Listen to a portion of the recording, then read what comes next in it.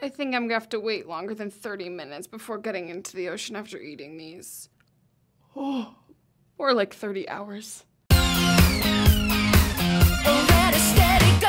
Hey guys, MeghanRosette here with another idea on how to make your beach experience a little less ratchet. Part of that, for me, is this outfit.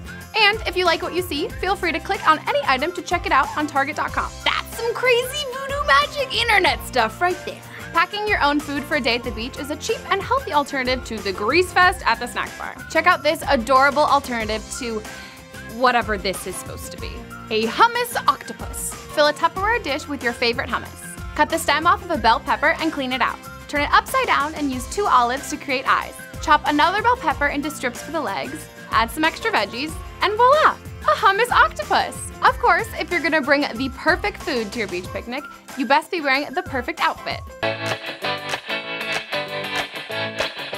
This outfit is perfect for summer. It's super practical, but it's also really fun and bright.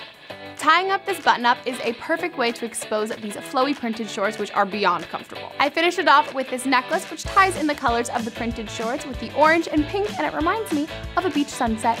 I love how this outfit is a perfect mix of modern, girly, and hip, and I kind of feel like a modern Nigel Thornberry.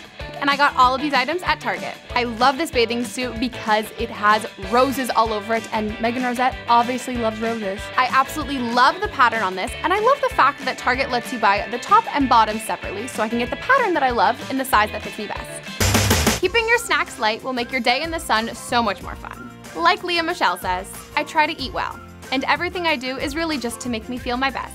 I hope you're all feeling your best, and I hope you pass those positive vibes my way by giving me a thumbs up. Thanks so much for watching, and I'll see you guys next time.